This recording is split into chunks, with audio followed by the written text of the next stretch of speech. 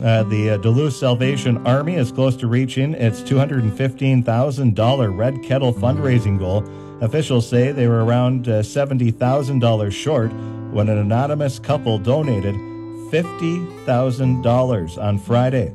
The man said that his wife heard on the news that they weren't going to meet their goal, so they wanted to give a $50,000 check. The recent blizzard forced the cancellation of 2 bell-ringing days in the Duluth area. The Fond Duluth Casino also granted the Salvation Army nearly $1,700.